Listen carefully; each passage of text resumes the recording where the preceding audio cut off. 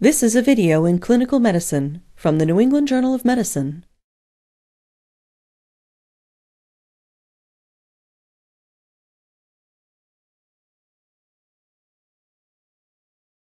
This video demonstrates the placement of intraosseous catheters in children, reviewing indications, contraindications, placement techniques, and potential complications. We will demonstrate manual insertion as well as the use of power-assisted devices.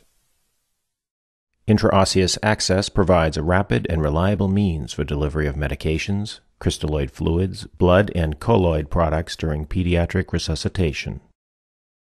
In addition, when intraosseous access is achieved, blood samples can be obtained for laboratory analysis. Numerous studies show that an intraosseous catheter can be placed more rapidly than a central venous catheter, and that this technique is more reliable than venous cut-down. With the introduction and availability of power-assisted devices, which greatly facilitate intraosseous placement, guidelines now support the use of intraosseous access in patients of all ages. Intraosseous administration of fluid and medications is possible since there are connections between the marrow cavity within bones and the systemic venous circulation. The cortex overlying the metaphysis of long bones is relatively thin and easy to penetrate. The underlying cancellous bone drains through venous sinusoids into nutrient vessels and emissary veins into the systemic venous circulation. Cannulation anywhere within the non-collapsible medullary cavity provides a reliable means of infusing medications or fluids into the systemic venous circulation. Intraosseous cannulation is indicated when peripheral vascular access cannot be rapidly obtained in any critically ill infant or child, including those in shock, respiratory failure, or respiratory or cardiac arrest. Intraosseous access should not be attempted in any bone with a suspected or known fracture, or proximal to a site or in a bone in which a previous attempt was unsuccessful. Indwelling hardware from a previous orthopedic procedure may prevent successful cannulation in that bone. The presence of skin or soft tissue infection is a relative contraindication. Avoid intraosseous cannulation in patients with underlying bone diseases, such as osteogenesis imperfecta, or osteopenia, in whose bones may not tolerate or support cannulation, and in patients with osteopetrosis, a condition with very dense bone in which cortical penetration may not be possible. Several anatomic sites may be used for intraosseous cannulation. The most commonly used include the proximal tibia, the distal tibia, the proximal humerus, and the distal femur. The anterior iliac spine is used less commonly. The sternum and distal radius have been identified for use in adults, but not children. We will review anatomic landmarks at the most commonly used sites before demonstrating preparation and cannula insertion. The proximal tibia is the preferred site in children, since palpation and identification of underlying bony landmarks is less likely to be obscured by large amounts of soft tissue. In addition, this location is remote from the head and chest, where airway management and chest compressions may be ongoing in an emergency situation. Slight external rotation of the leg and placing a towel roll under the popliteal fossa may be helpful to flex the knee and maintain stability of the leg. Identify the lower pole of the patella. The prominence immediately below it is the tibial tuberosity. 1 to 2 centimeters inferior and medial to the tuberosity is a broad, flat surface of tibia that serves as the targeted insertion site. The distal tibia has easily palpable landmarks in most patients. It has less cortical thickening than the proximal tibia, so it is preferred in older children. Place the hip in a frog leg position to expose the distal tibia. Identify the medial malleolus. The intraosseous insertion site spans the flat portion of the tibia, 1 to 2 centimeters proximal to the superior margin of the malleolus. When tibial sites are not available, or when previous attempts have been unsuccessful, the proximal humerus can be used for intraosseous cannulation. With the patient in the supine position, rest the ipsilateral elbow alongside the torso. Because the overlying deltoid muscle can make identification of landmarks challenging, begin by palpating the mid-portion of the humerus in the upper arm.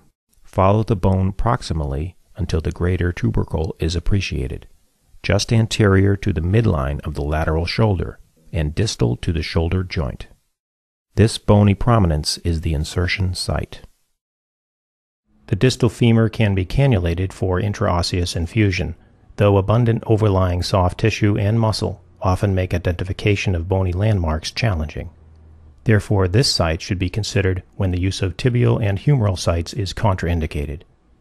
To relax the quadriceps, flex the hip and knee slightly with a towel roll. The distal femoral insertion site is in the midline, just 1 to 3 centimeters proximal to the palpable epicondyles of the distal femur.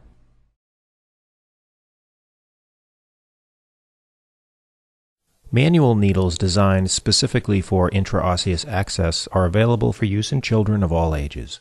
These needles have cutting stylets to prevent soft tissue or bony spicules from obstructing the cannula, ergonomic handles to facilitate placement, and depth markings or an adjustable flange to guide depth of insertion. Large bore spinal and butterfly needles may be used in infants if an intraosseous needle is not available. Power-assisted devices have been shown to improve placement time and success rates for intraosseous cannulation. Currently, 2 such devices are approved for pediatric use. A spring-loaded device allows the single deployment of a needle to a preset depth of insertion, which is calculated based on the patient's age. A drill-assisted device allows placement of either a pediatric or adult-length needle.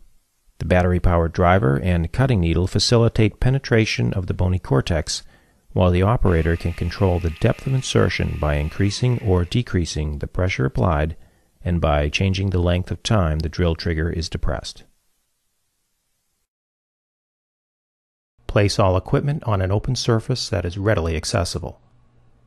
Make sure that approved biohazard sharps receptacles are nearby, since intraosseous cannulas are not equipped with retractable safety needles. Follow standard precautions.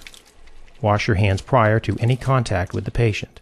Whenever possible, identify the patient using 2 identifiers, such as name and date of birth, before beginning the procedure and whenever a procedural timeout is initiated. Explain the procedure to the conscious patient and to any family members who are present. Position the patient so that the selected insertion site is easily accessible. Wear protective eyewear and sterile gloves. Using aseptic technique, clean the chosen insertion site with either chlorhexidine or povidone iodine solution.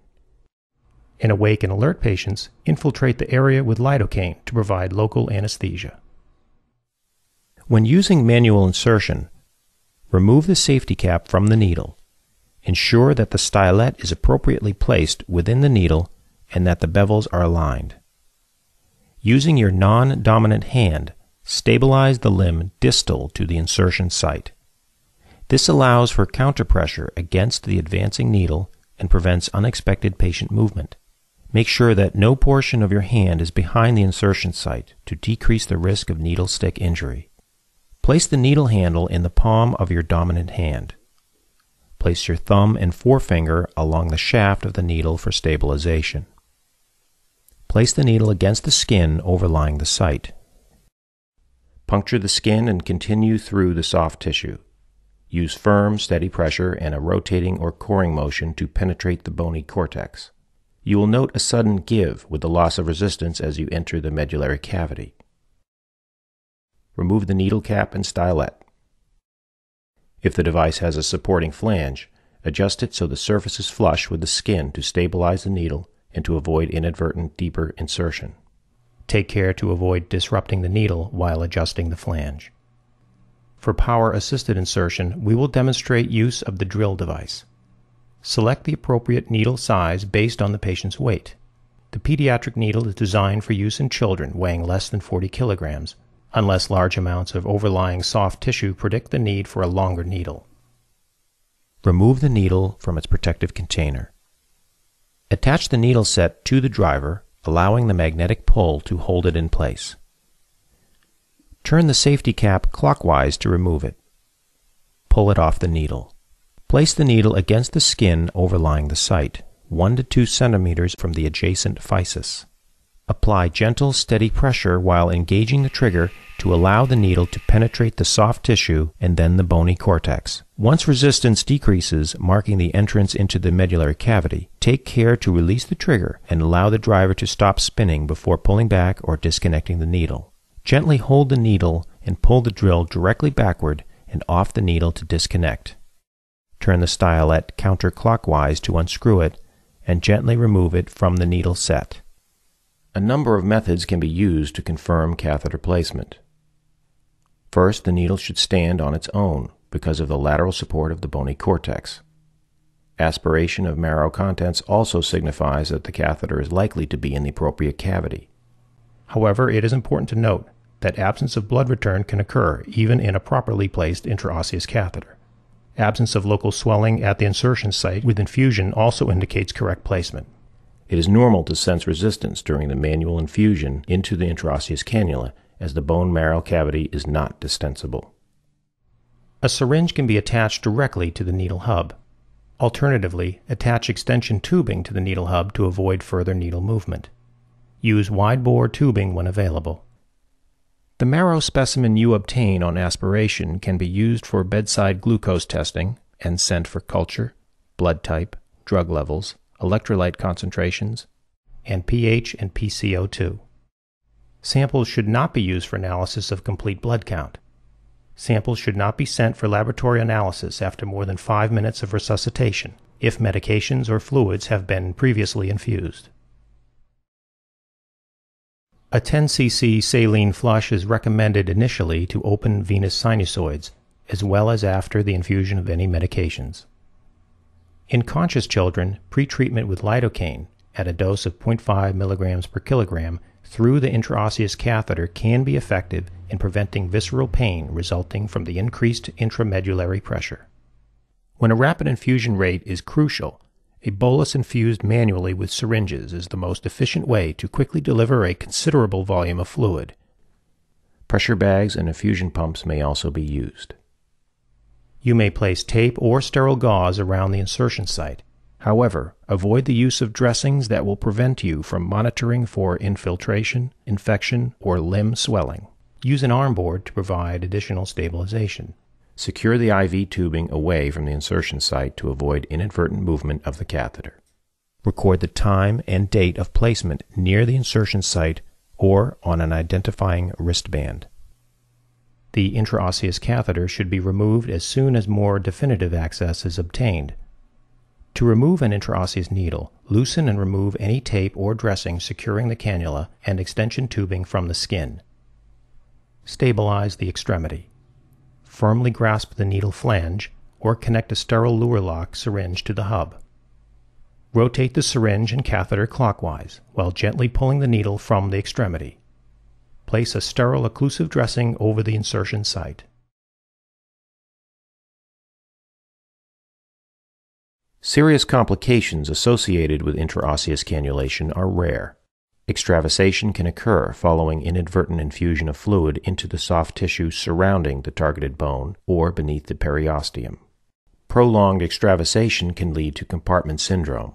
To decrease this risk, perform serial examinations for swelling and remove intraosseous catheters once further vascular access is obtained, ideally within 24 hours. Introduction of skin flora or other pathogens can lead to infection at the insertion site, within the soft tissue, or in the bone. Using proper aseptic technique and limiting the time the intraosseous catheter is in place can minimize this risk. Prophylactic antibiotic therapy is not routinely recommended. Although not reported in the pediatric literature, growth plate injuries can occur if an intraosseous catheter is inadvertently directed into a physis. Substantial force may be required to penetrate the bony cortex, particularly when using manual placement technique. Fractures can occur, especially in young infants or patients with osteopenia. Microscopic fat emboli have been detected in animal studies. However, pediatric case series have not reported adverse outcomes related to embolic events. Appropriate placement of an intraosseous catheter is a reliable means of obtaining urgent vascular access in children, with low rates of reported complications. Both manual and power-assisted placement techniques can be used to deliver fluids and medications rapidly during pediatric resuscitation.